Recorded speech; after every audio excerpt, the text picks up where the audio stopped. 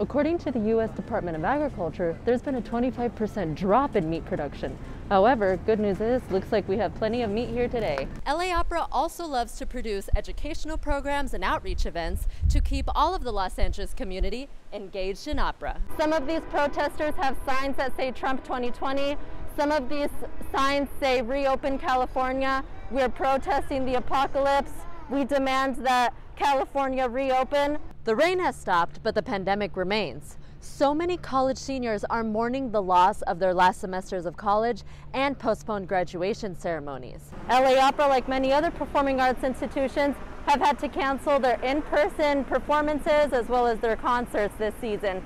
As of March 19, 2020, Governor Gavin Newsom has ordered a shelter in place for California residents. Protesters want Reuters to stop assisting ICE agents in locating and tracking of immigrants. Reporting from Santa Clarita, right here in front of Stater Brothers, about to do some shopping.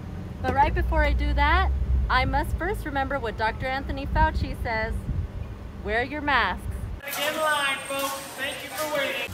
Even in the pouring rain, Santa Clarita residents, like many people all around California, waited outside Costco and other stores in order to shop. Everywhere there is, it's just a bunch of lines. The COVID-19 pandemic and state of emergency caused this mother at Vallarta to stock up for quarantine. I want to be ready to have food at home for my kids, just in case they do shut up the stores and close everything, all the businesses, since all the schools are already closed. Customers are lined up everywhere. Parking lots are full, and shopping carts overflow with food. As of April 5th, there are more than 330,000 cases of coronavirus nationwide.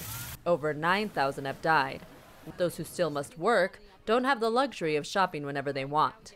Yesterday when I got out of work, I passed through the stores and it was crazy, chaotic. So this morning, me and my daughter woke up early and we've been to 4 different stores today.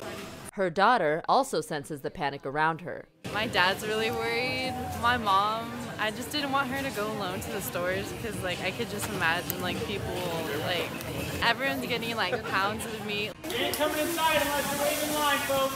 Governor Gavin Newsom has ordered a shelter in place for California residents, but there is plenty of food and supplies to go around. Reporting from Santa Clarita for Valley View News, I'm Xochitl Hernandez. The Hildegards' first ever symposium took place at Colburn School of Music. The Hildegards is a networking group for professional women in classical music. Stacy Brightman, Vice President of LA Opera Connect's department, said the symposium helps women gain power and opportunities in a male-dominated field. Great questions are being raised, and a lot of encouragement is happening. We're having a lot of women giving each other phone numbers, giving each other our emails. These women include conductors, professors, singers, and producers like Beth Morrison. She creates avant-garde work that reflects modern social issues. Composers like Juhi Bansal also share the importance of a woman's voice in the classical music industry. Working as a composer in Los Angeles, let's say even 5 years ago, I feel like it was a much different scene where I didn't know at that point of any other composer who was female and a woman of color. With more women of color gracing the stages of LA Opera, the symposium addressed ways that art and narratives from multicultural women can create the change Bansal hopes to see. Hopefully when you hear the stories of how the other 100 women in the room have made it work, you can piece that together into something that resonates with you and helps you craft your own direction. In the fast-changing world of classical music, championing women artists and their stories provides the revolutionary voice necessary for the future of the industry. Reporting from Los Angeles for Valley View News, I'm Xochitl Hernandez. Only the pouring rain can be heard throughout the empty halls of CSUN.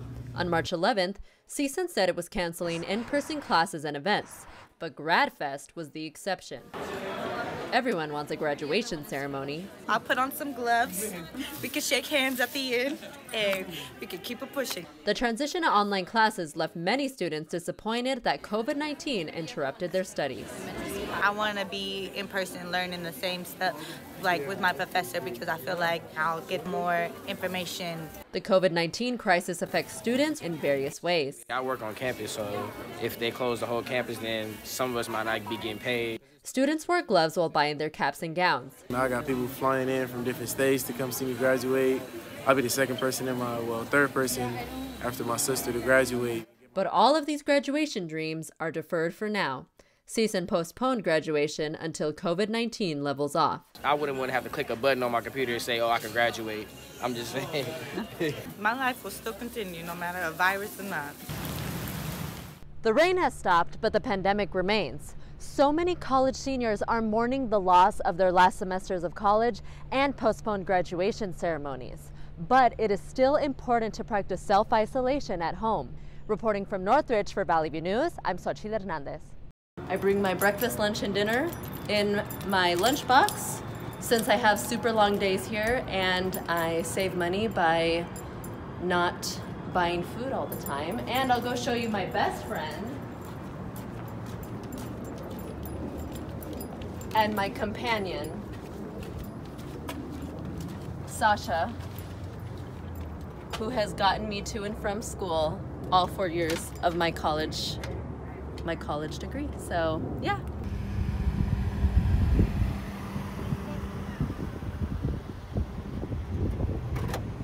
Hello, and I'm Xochitl Hernandez, reporting from Santa Clarita right here in front of Stater Brothers, about to do some shopping. But right before I do that, I must first remember what Dr. Anthony Fauci says: wear your masks. Here at Stater Brothers, looks like there is a limit of only 2 milk per customer. And remember, whatever you touch, you buy.